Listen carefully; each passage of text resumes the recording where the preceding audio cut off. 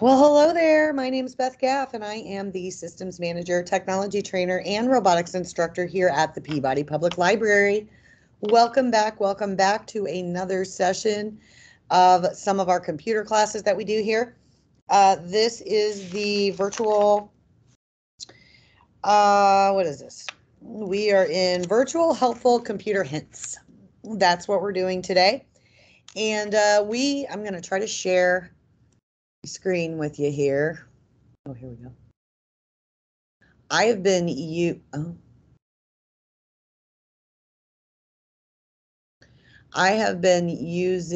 let me go on here real quick. There we go. There. I've been using a website called Computer Hope. This is free computer basics, classes, different kinds of things that you can do that involve the computer through Computer Hope. Let me see if I can copy this and put it in our chat. Here we go.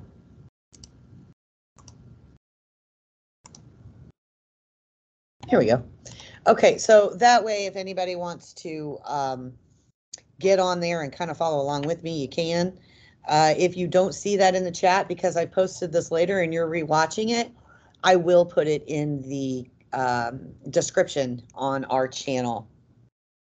So today we are going to talk about some computer basics. We're going to do some miscellaneous computer-related basics today. And then I'm going to tell you about what we're going to do next month. Show you a little brief on that. So first off, we're going to talk about what a computer is. So you probably have seen one of these before, and a computer is a programmable device that stores, retrieves, and processes data. The term computer was originally given to humans, human computers, who preferred numerical calculations using mechanical calculators such as the abacus and the slide rule. The term was later given to mechanical devices as they began replacing human computers. Today's computers are electronic devices that accept data, which is input, process that data, produce output, and storage, the results. Okay? So let's look at a computer overview. Last month we talked about buying a computer. So now that you were a month out, hopefully you have a computer and you're ready to learn some things about it. Whether you went laptop or you went desktop, it doesn't really matter. All of the stuff is going to be done about the same way. So here is just a basic computer. So below is a picture of a computer with each of the main components. You can see the desktop computer. Let me see what happens when I push that. It takes me into desktops. So I'm going to go back. There we go. Flat panel display, speakers, keyboard, and mouse in the picture below. They've also labeled the input devices and the output devices. Input meaning what you would plug in, output meaning what's coming out. So your flat panel display is considered an output device because it's producing something for you to look at, which is an out. Your keyboard is an input device because in order for me to see it on my output device, I have to input what I'm going to say. So I'm going to type it. My mouse is an input device because I am going to plug it into my port. So it's an input device. Of course, this is your system. Your speaker is an output device because it is going to display sound out to you. You can find further information about the other types of computers and get a breakdown, and we'll talk about that. Yeah. Let me go back up. There we go. All right. So let's talk a little bit about the history of the computer in case you wanted to know where and why and how we got to where we are today. The first digital computer and what most people think of as a computer was called the ENIAC. Electronic, numerical, integrated, and computer. It was built during World War II and was designed to help automate the calculations being done by human computers. By doing these calculations on a computer, they could achieve results much faster and with fewer errors.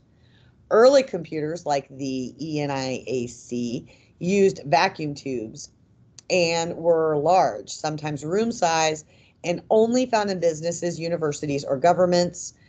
Later, computers began utilizing transistors and smaller and cheaper parts that allowed the ordinary person to own a computer. This here would tell us about the first invention of the computer. No easy way to answer this question. So it was created by Charles Babbage in 1822. It doesn't resemble what most would consider a computer today. Therefore, this page provides a listing of each of the computers first, starting with the difference engines. Wow, look, here's all of your when the word computer was first used, first mechanical. So you'll be able to dive a little bit deeper into some of this, or perhaps maybe later on we can talk about the invention of computers. I'm going to write that down so I don't forget. Because it looks like there's a lot of information that we could definitely dig into. So let's talk about the how computers are used today. So today computers do jobs that used to be complicated. They make them much simpler. For example, you could write a letter in a word processor. A word processor would be like Microsoft Word or Open Office, Document, Google Docs. Those are all considered some type of word processing. You can edit at any time. They have a spell check, print copies, and send it to someone across the world in seconds. All these activities would have taken someone days, if not months, to do. So here are some examples of a small fraction of what a computer does. How are computers used? So here again, another class lesson right here, how we use computers, or how we could use a computer. For banks and financial, business, communication, defense, I mean, the list just goes on and on. How does it work? This talks about the boringness of computers and how they work. And so if you're interested in that, you could explore. I'm not sure I will do it as a class. And what are the advantages of using a computer? We are going to talk about the advantages. So society has come to rely heavily on computers. Computers affect nearly every aspect of our lives. Although there are disadvantages to using a computer, they believe that the advantages greatly outweigh them. So parents, if you're on the fence about the decision on whether or not to buy your child a computer, perhaps these advantages can help you change your mind or convince you. Increase your productivity. Computers increase your productivity, and with a good understanding of software running on them, you become more productive at everything you do. For example, once you have a basic understanding of using a word processor, and again, that is going to be Microsoft Word, Google Docs, Open Office, you can create, store, edit, share, and print documents and letters. Each of these tasks was earlier impossible or slower with all pre-existing technologies. I know for me, when I was growing up, computers didn't start becoming into play until I was in my early 20s. So growing up, when going through school, we would have to go to the library and we would have to get all these different books. We'd have to research everything. I mean, most of the time it was just a social venture because you're there with your friends, you're studying and you're making copies, and you're trying to get them on a poster board. Really, they've made it so convenient and easy. It does connect you to the internet. So connecting a computer to the internet unlocks its full potential. Once connected, your choices and available options, as far as information goes, are also limitless. Many of the benefits listed on this page pertain to a computer connected to the internet. So if you're watching this right now, then you obviously have internet. So this is going to help you understand the connectivity. What things to do when you're bored on the internet. That is a whole nother class. Things to do when you're bored on the internet. I'm going to write that down. They have a lot of good topics on this, so we're going to be reviewing quite a few of them. And what are the advantages? Let's talk about what some of the advantages, actually, that's a whole nother class, so I'm not going to go there. And what the advantages are, just writing it down. Advantages of the internet. Okay, so you can store vast amounts of information and reduce waste. Computers are capable of storing and accessing vast amounts of information. For example, a computer and devices like ebook readers can store hundreds or thousands of books, given enough storage capacity. So you would need to upgrade your tablet if you don't have enough storage to be able to handle books that have a lot of content. So you want to check your storage when you purchase those items as well, which we talked about in the last class, was that storage capacity. By storing books, documents, movies, pictures, and songs digitally, you can quickly find what you need by searching and sharing information between devices. It eliminates the need for paper used to make non-digital versions of media. The computer helps sort, organize, and search through information. A computer can use its stored information more efficiently than any other device. In our earlier example, we mentioned the ability to store thousands of books. Once these books are stored on a computer, they can be stored into categories, alphabetized, and searched to find what you're looking for in a few seconds. Trying to find the exact text in 1,000 books would take a human months, if not years. So more sophisticated artificial intelligence can also be designed to make even more intelligent decisions. For example, there is computer software designated to help screen for cancers.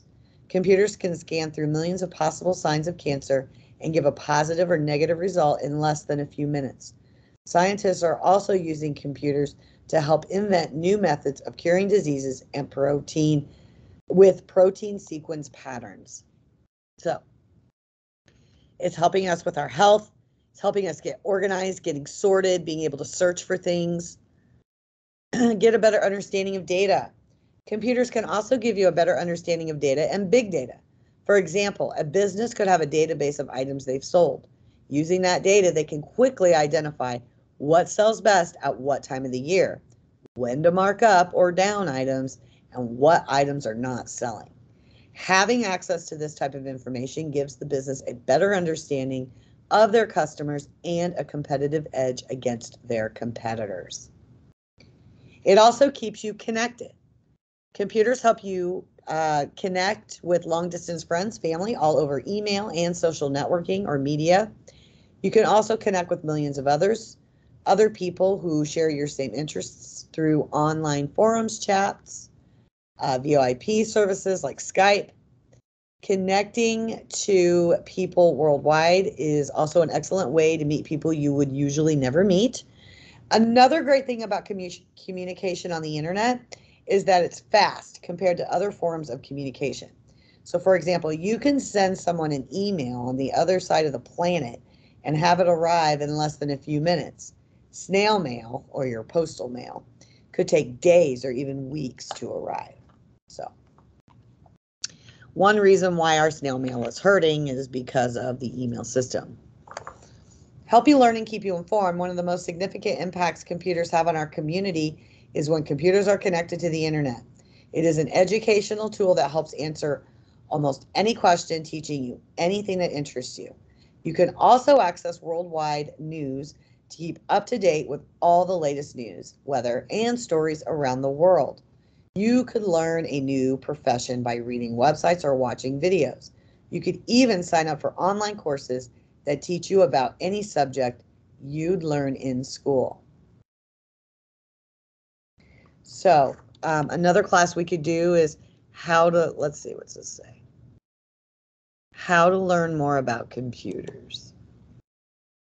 You can make money online. When connected to the internet, a computer could help you make money in many different ways. For example, creating and running in an online store is cheaper than having a physical store. Also, once online, your store or product has a global audience and you could sell to anyone in the world. So I have done classes in the past of how to make money online. But we may need to revisit that. It's been a while.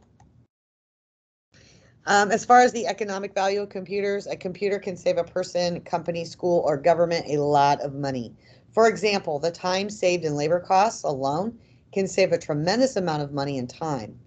As an earlier example, in 1890, Herman Hallerith developed a method for machines to record and store information on punch cards for the U.S. Census. The machine was approximately 10 times faster than the manual tabulations and saved the census office millions of dollars. More recent computers can improve these results even further. In addition to helping you make and save money, a spreadsheet is also an excellent tool for keeping track of your finances and break down your spending habits. It improves your employment options. So knowing how to use your computer and having a computer can improve your employment options and work from home. So for example, in the 2020 COVID-19 outbreak, many offices needed their employees to work from home. Knowing how to use a computer and having a computer at home allowed many office workers to continue their work even during the crisis. Also, by getting skilled at computers, you'll be more qualified for other positions, allowing you to change your position or place of employment for higher pay. You can improve your abilities. Are you not the best speller, have poor grammar, not great at math? Maybe you don't have a great memory or need help with something else. Using a computer improves all your abilities. Or if you have a hard time learning, you can rely on the computer as an assistant. It does help automate and monitor. A computer can be programmed to complete a task and, once done, repeat that task as often as needed. For example, a computer could be programmed to move a robotic arm that builds a part for a car or filter, sort, respond, and forward incoming emails. Programming a computer-controlled robot to do tedious, dangerous, or repetitive tasks allows humans to focus on enjoyable, safe, and non-repetitive tasks. A computer can automate most imaginable tasks and can also be programmed to wait for something to occur. For example, computers connected to a camera can be programmed to watch for movement and, when detected, send an alert and become recording. And we see that all the time with motion censored cameras. Computer saves you time. Today, many services help save you time. Several examples are listed below. Using a site like Amazon, you can find many of the same products you would find at a store for the same price or cheaper.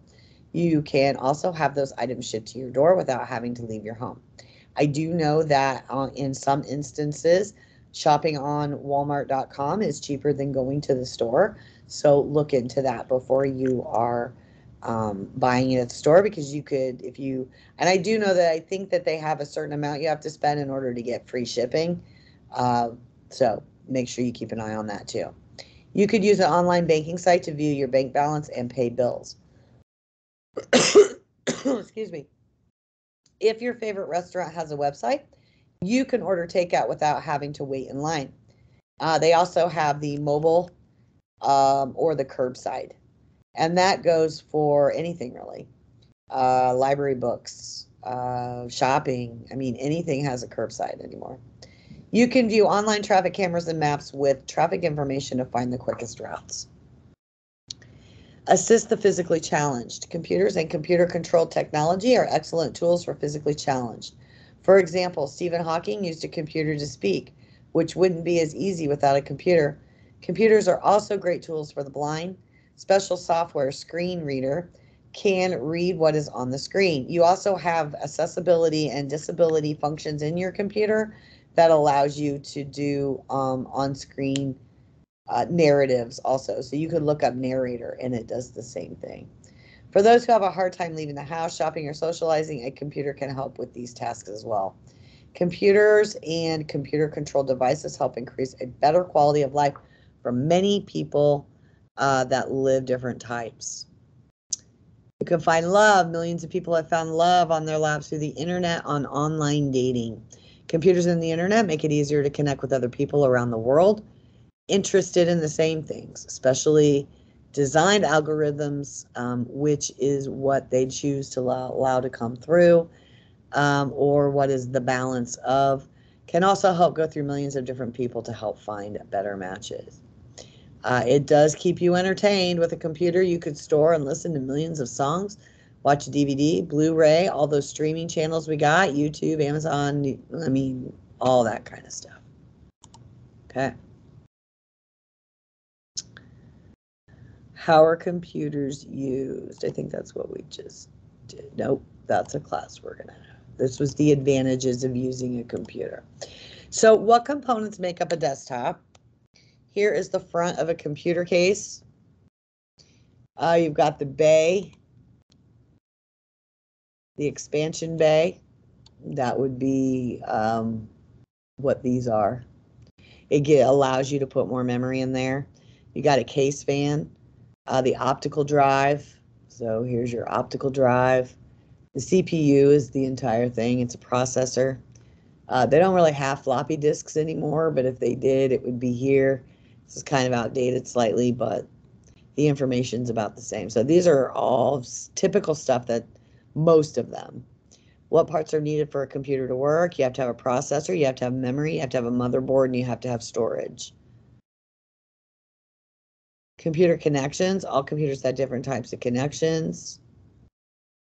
You can dig deeper on how to set up your new computer, and it goes through all of those. Now, this is older, so your pictures may be different. Computers can be classified as one of three types of computers. You either have a general purpose computer, a special purpose computer, or a specialized computer. A general purpose computer is what most people think of when they are thinking about a computer and what this page covers, or what our class is covering.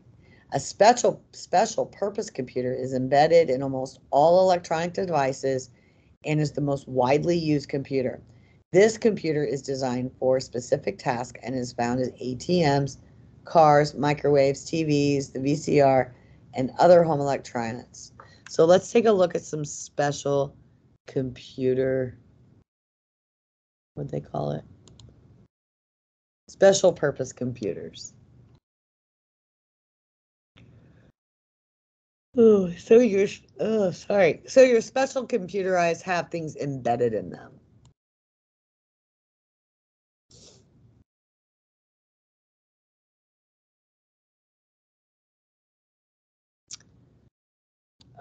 The general purpose computers embedded in almost all electronic devices and is mostly wide use computer. This computer is designed for a special task and is found in ATMs, cars. Okay. A specialized computer is like a general purpose computer, but is designed only to perform one or a few different tasks. See our specialized computer. So examples of specialized computers would be your game consoles, smart TVs. When talking about a computer or PC, usually referring to a desktop computer found in the home. However, the lines of what makes these computers are blurring. Below are different examples of what's considered a computer today.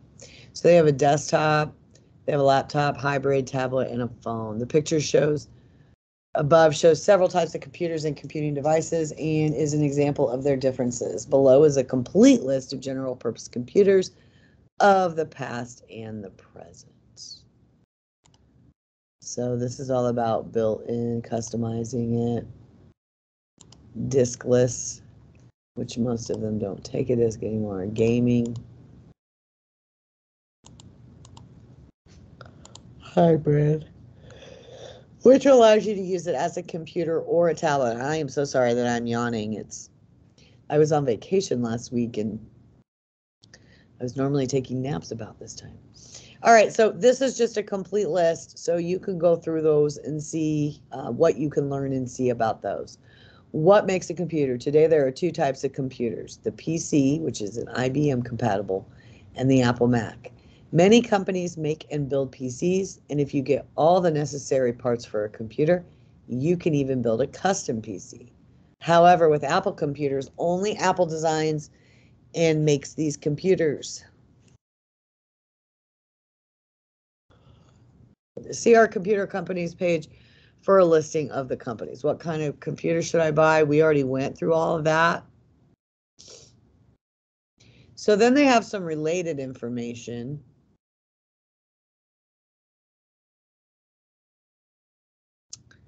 And how to use computer, basic computer troubleshooting, how to install computer hardware, what makes a computer fast, why should I learn about it, what do I do now that I've got it? Well, here's some things you can do.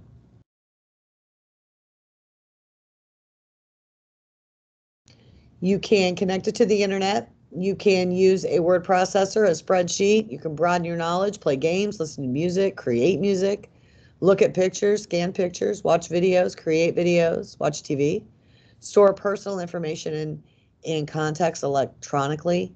Use your computer to control appliances and lights in your house. Now, in order for that to work, you got to get those smart plugs. Oh, sorry. So, and this breaks down some of that. Playing games, listening to music, creating movies. Okay. How to prevent unauthorized computer access. Most users, so we could go into that on another class of passwords and preventing computer access. All right, guys.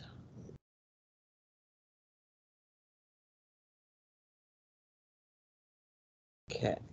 Looks like I could really go down a rabbit hole on all this. So we are not going to cover that. We're just covering some of the basics today. So I'm going to go back up.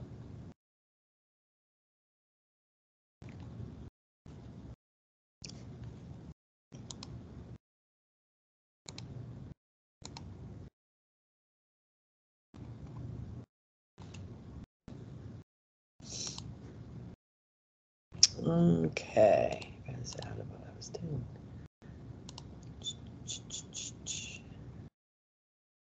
What came first? Computer is one of the most important inventions ever, but when looking at the entirety of human history, it's relatively young. Computers can help people do countless things like calculate complex mathematical equations, navigate while driving, create documents, automate many day-to-day tasks. Humans take computers and mobile devices for granted such of the time. But how did people perform day-to-day activities and calculate mathematical equations before computers were invented? What devices came into play?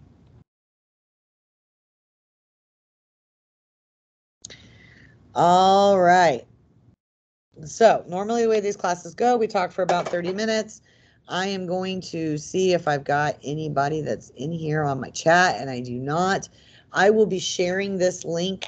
There's a lot more you could discuss that comes up with the miscellaneous all about computer topic here. And it started off with what is a computer, and it just went on and on. So by clicking that, it tells me what a computer is, and then I'm able to dig into some of these other ones. So, alrighty, well, thank you so much for being a part of the class today. If you've got a class idea that you would like, let me stop sharing, that you would like me to cover, please send it to me. You can send it to my email.